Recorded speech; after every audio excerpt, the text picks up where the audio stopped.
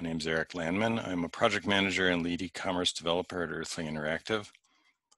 Today we've got a topic of the broad range of e-commerce sites and solutions, and really the bare minimum of what it is that you need to know about selling online. This is what we're going to talk about today. I'm going to cover this in about 25 minutes, I hope, if my timing's right. I'm going to talk about what is an e-commerce site. The answer may be a little surprising to you. What you need, what sort of requirements you have to sell, some sort of challenges and concerns that you're going to run into. We've built a lot of sites and we've seen this many times, and there are things that people just don't think about, so we'll list them out here for you. What are the possible solutions? And I've lumped these into three very broad categories, some of which overlap a bit, but we can talk about that a bit. And if you have questions, put them in the chat, and Aaron will try to field them, only for time reasons. Or you could hang around at the end and ask them too. And if you're interested, how you could move forward with one of these solutions. An e-commerce site is a site that sells something, and it actually doesn't have to involve exchanging money immediately, but usually it does. So these are the common elements that people typically think of with an e-commerce site. You've got a home page, and a lot of times there's some pretty graphics on there, marketing messages. Usually there's some sort of category navigation. You click one of those categories, you wind up in a category page, and then after that you wind up in a product page. This is all pretty obvious. You add something to the cart, go to the checkout system, and you may be able to register as a user or a guest. And typically you go through a payment gateway or other payment method, and by that I mean there are actually quite a lot of sites where they use other payment methods like purchase order or COD. Those are payment methods. So those are still e-commerce sites. You're buying something. Then there are emails kicked off, usually to the customer and the administrator simultaneously. And there's typically a shipping or a tracking follow-up. So all that stuff is, that's pretty obvious. That's what people are used to seeing. Well, I'll give you some examples of what an e-commerce site is. This first one may be a little surprising. A nonprofit donation form, and I've got an example of that I will show you. Another one would be selling online courses for continuing access. We have a number of educational and nonprofit institutions that need continuing education for their certifications. More commonly, you'd have a site that sells simple products, and by that term, simple products, I mean you have the widget and you buy the widget. There's no sizes or colors or anything like that. Very simple sales proposition. And you also have very frequently in the B2B world, the B2B means business to business, you have the ability for the user to put things into a quote and submit the quote and get a price estimate or proposal from the site owner or administrator. A lot of times this is done because the purchase is deferred, or perhaps it's purchasing some sort of product that's going into a proposal that needs to be approved by a board of directors or perhaps a school board or a county board. And it might be months or many months down the road before it's actually purchased. And then, so those are all things which perhaps you didn't think of were actual e-commerce sites, but they are. And then we have what you might normally think of as the full-featured e-commerce site, just something like where you go to shop, like Amazon or Staples or Nike.com or one of those. So in terms of the basic minimum to sell, this is what you need to know. You have to know these 7 things. You have to know, surprisingly, some people don't know what products they want to sell exactly, and the quantity and options, and quantity is the key there. Quantity hooks into inventory, and that can be a little bit of a sticking point for e-commerce sites. You need to know what kind of discounts or promotions you want to give. Maybe you're having a site launch and you want to give a 20% off discount or free shipping or something like that. Some people don't care about that.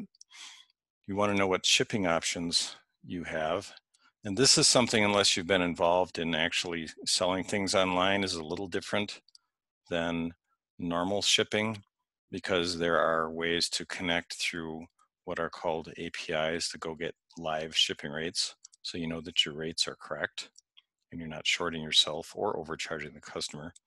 You need to know about design, or at least uh, purchasing templates and installing them and choosing one that's suitable for your product mix. And you need to know about accounting and inventory. Okay, so you sold your first order, then what? What are your business processes? I mean, you export the orders via spreadsheet, or does it go into QuickBooks, or how does that work? What does that happen? How does that all work? Have you thought about that? Then you have to consider the cost of the solution and the support you're going to be getting from wherever it is that you decide to get this site built from. If you build it yourself, you'll be getting support from one of the platforms probably. If you have a developer, you'll be getting support from them. And what does all that cost? It can be a little tricky to nail down. And then you have to talk about your domain and hosting. Now, maybe you have a domain, you own it already, but if you don't, you've got to register a domain, and that's a whole nother process. Here's the challenges you're going to run into, I guarantee you. Many site owners underestimate the amount of time it takes to set up their own site if they're considering doing this themselves, or even as high as hiring a developer. Even things like collecting catalog information, what products you have, what options, what the inventory is, the cost breakdowns, all of that takes actually a surprising amount of time. And you need to have a realistic budget. And that's where you have to do some projections and figure out, well, how long is this going to take and what are the costs?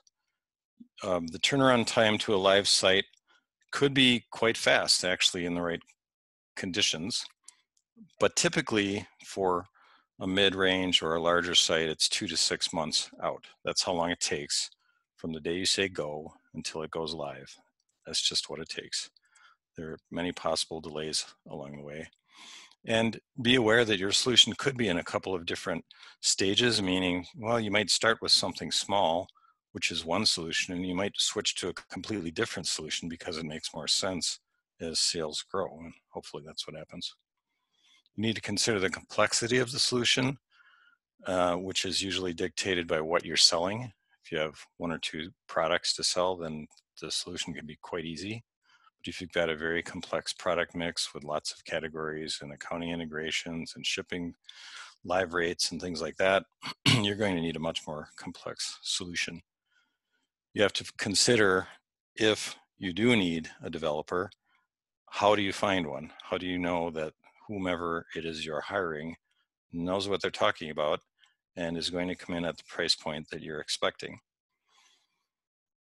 And you are definitely going to be learning some new systems. Many people have not, for example, dealt with credit card gateways.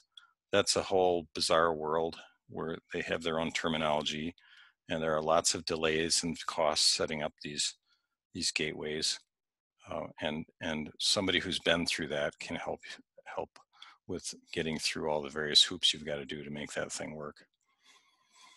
PCI compliance is a concern. Perhaps you've heard of that term. PCI stands for Payment Card Industry. It's an industry consortium that was started by Visa and MasterCard, and I think American Express and Discover jumped on the bandwagon. It's not law, it's not regulations, but what it is industry standards that are set up by these companies.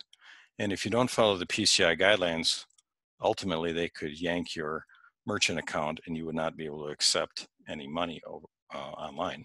So that's kind of a big deal. That'll shut down your business. Lately, we've been seeing more companies with ADA compliance issues, meaning there's a there's a group of lawyers out there who are targeting types of businesses, and they're hitting them because their sites don't conform to the Americans with Disabilities Act, which is what ADA stands for. So sites need to be, you should be considering that too. And finally, what sort of return on investment do you expect? That's obviously pretty important. I've grouped the solutions into three very broad categories. There are some overlap with some of these, but very simply, the form solution is, well, let me explain what this is first. We are looking at a benefit matrix. The x-axis is effort, both in your time and a developer if needed. The y-axis is benefit, defined as the number and complexity of features. So there are three solutions we're going to be discussing. They are a form solution, which basically involves adding some sort of e-commerce feature to an already existing site. An example of that might be, suppose you have a WordPress site and you want to sell just 2 or 3 products with very limited options and limited shipping. That's actually a pretty good solution. So that's low effort and decent amount of benefit. Benefit's sort of, it's sort of subjective. If it's exactly the right solution, well then the benefit's really high.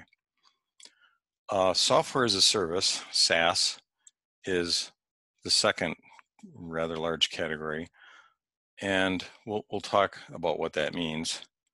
But basically, it's a service like Shopify or BigCommerce or one of those where you sign up and get going, and it's all online, and you're essentially leasing their application or renting their application.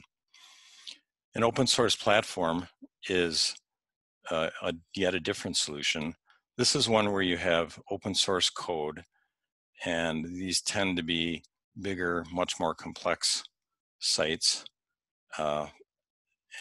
Although, because they're more complex and bigger and many more features, they take quite a lot more effort, but the benefits are way higher.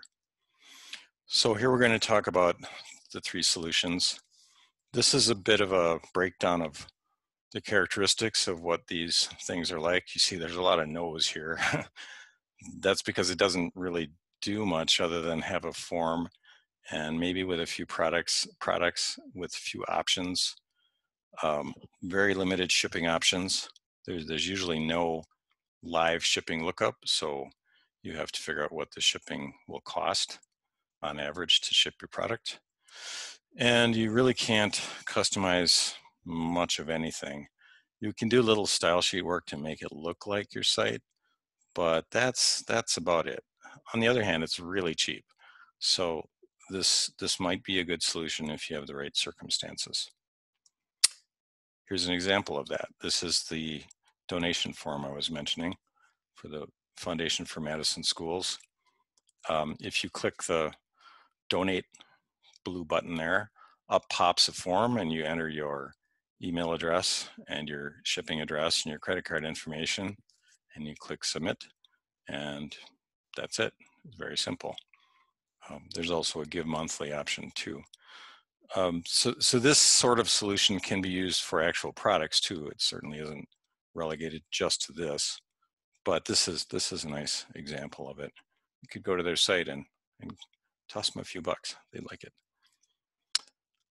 Software as a solution is a much larger category. At the bottom, I've listed a few of the platforms that this sort of solution is.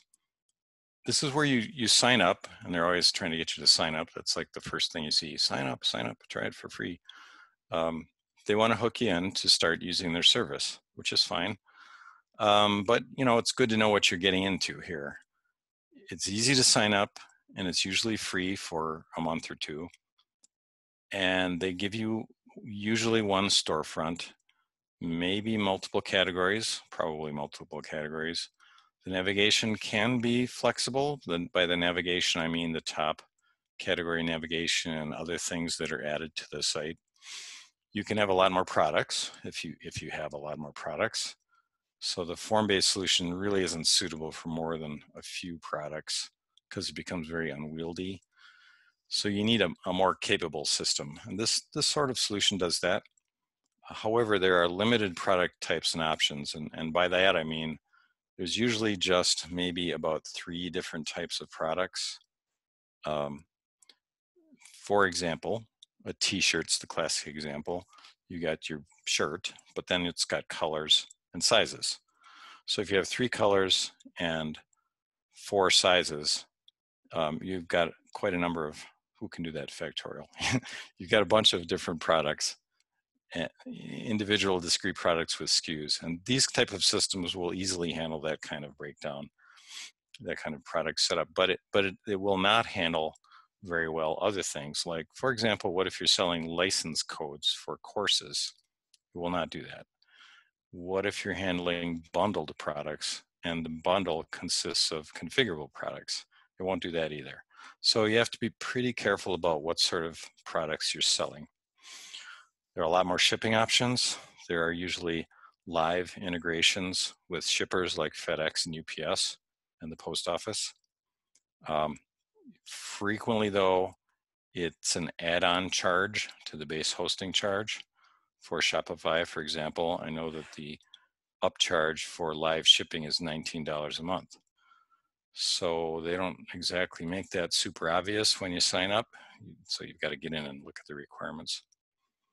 There are limited design options, meaning it's possible to do a custom design, but it's actually rather difficult. It's much easier if you just use one of their canned templates. However, you have to make sure that that template looks like something you want your site to look like, and that it fits in with your graphics, your logo, and sort of your look and feel. They don't really have customer group flexibility very much. They do have some checkout flexibility, but not a lot.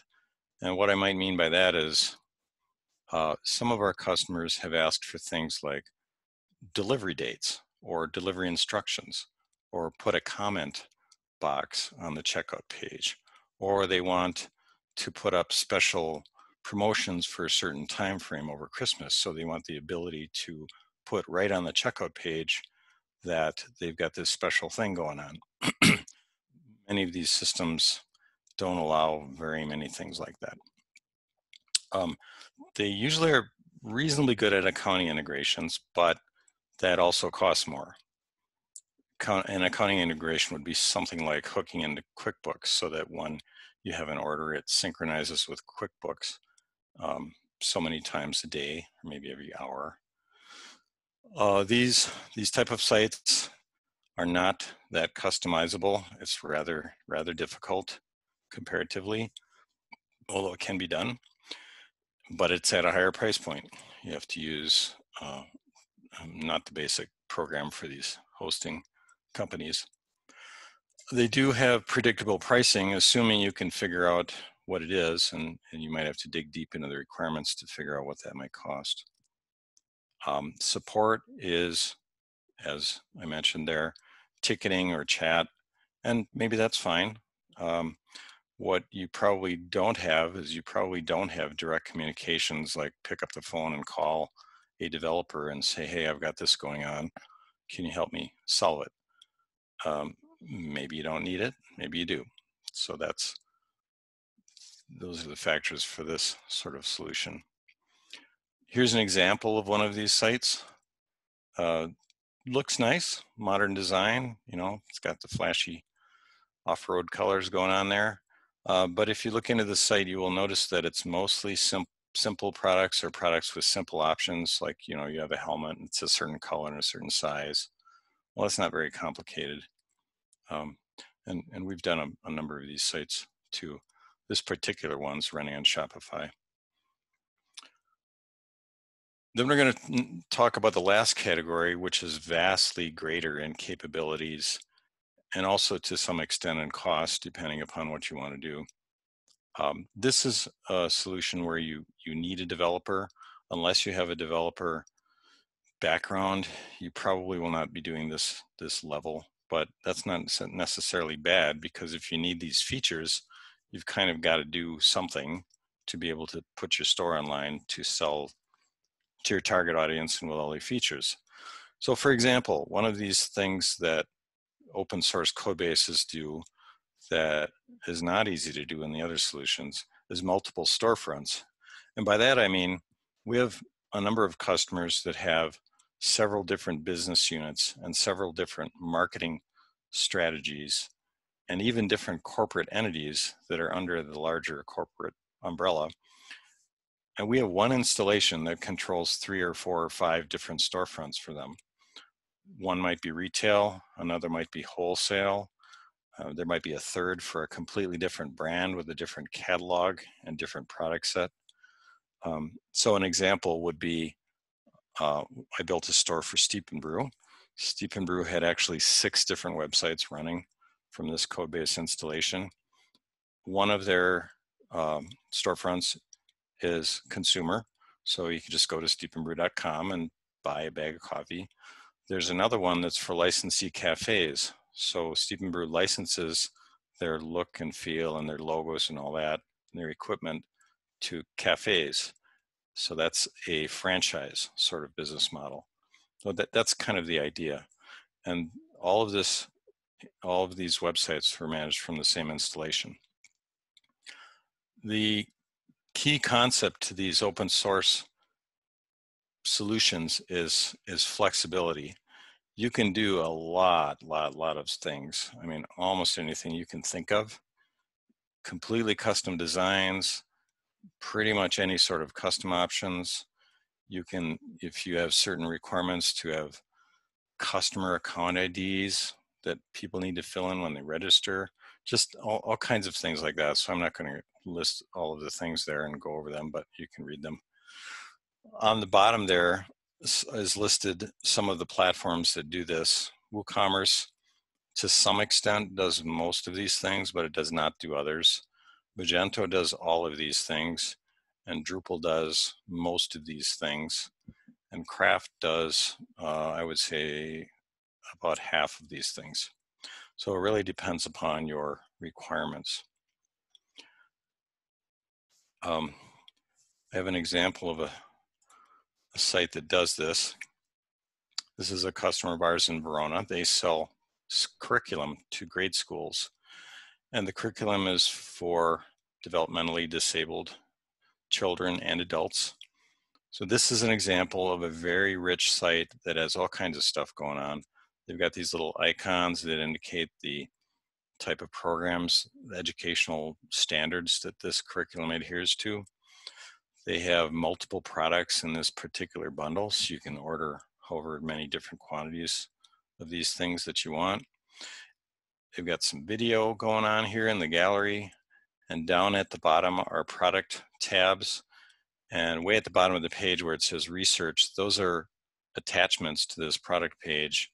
A very common feature for many of the sites that we build. So the things like specification manuals or repair manuals or brochures or spec sheets, anything like that, that is related to the individual product. This is a great solution. And that's exactly what they needed. Oh. Yep. Just want to do a time check with you, Eric. Okay. We're at 1:29. Okay. And I'm seeing some questions coming over the transom, so I want to be sure we get those. Okay, I got 3 slides left. We'll go quick. Here's an example of a site where they don't actually buy things. This is Gresco.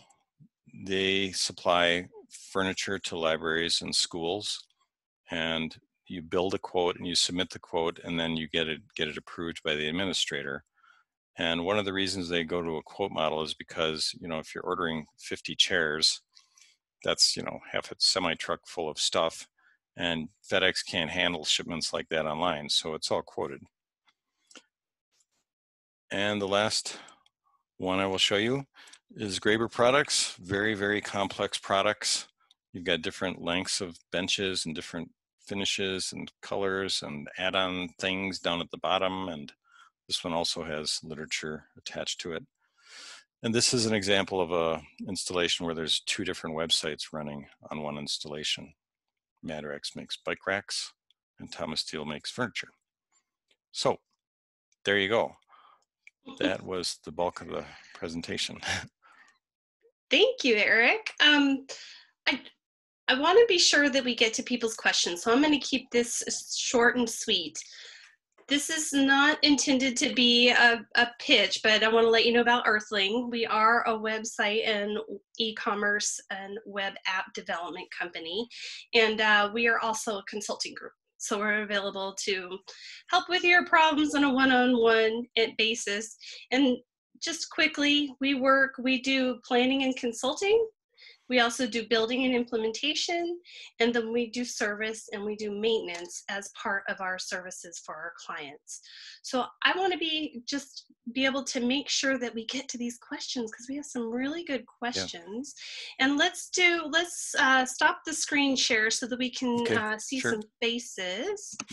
And I'll share with you the questions that I got. And actually, uh, the first one we have is there a special ADA compliance that is applied to e-commerce sites? I think that's a really good question. Do you know? Not special, but it actually tends to be kind of tricky because you've got a lot going on the screen with an e-commerce site. There's pictures and bullet points and checkout systems, and it's complicated. um, yeah, but there's one solution called Accessibility, which we've used, which seems to satisfy the requirements. Well, I'm not exactly sure that it satisfies the spirit of the law, but yeah, Okay. it's a tricky one. Aaron. Yeah, we Vince, did you? also we also use tools for testing before we start throughout the process. Like if somebody were to select a theme, throughout the process of development, and then prior to launch, and part of that quality assurance, we use a tool called well, one of the tools we use is the WebAIM Wave Chrome Yeah, extension that you can run we've tests on your website, a page at a time. We also for projects use uh, screen readers. So Chromevox comes with Chrome. It's not as good as say VoiceOver with Apple or NVDA with on a PC. Um, NVDA is free too, so you can hear what it sounds like. And then we also do keyboard testing um, on the way, like to make sure people can check out and that sort of thing. So we do several mhm. things to comply with WCAG, which is Web Consortium Accessibility Guidelines,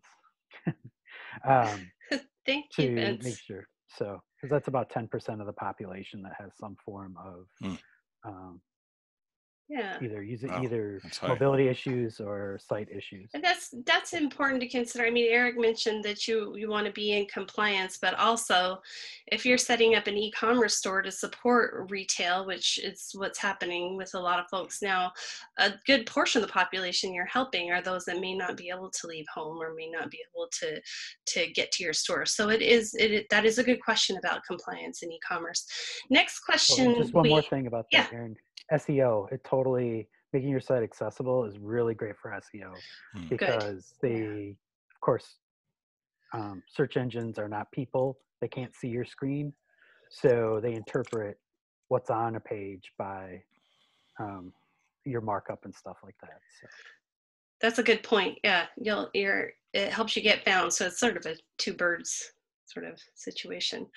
Next question we have is, can you have three different stores from Shopify linked to one site hosted, for example, by GoDaddy? And GoDaddy was mentioned, but I think the mm.